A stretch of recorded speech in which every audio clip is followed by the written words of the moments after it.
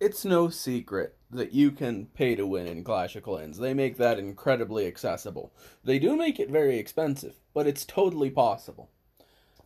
I like the balance Supercell has going on. Yes, you can be beat to maxing out quite easily. If you are just one of the regulars who is always grinding, not spending a penny and whatnot, you can max out. It's possible. They seem to do their best to wait until at least at least until a lot of people have had the chance to max out, and I appreciate that. And the option to pay to win, well, it feels slimy a bit. I don't think they could have done it better.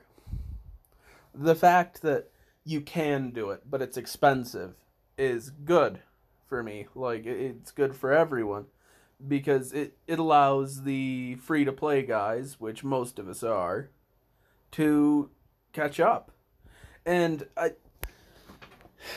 I think I think that's something a lot of mobile games fail at. In Clash of Clans, they give you options.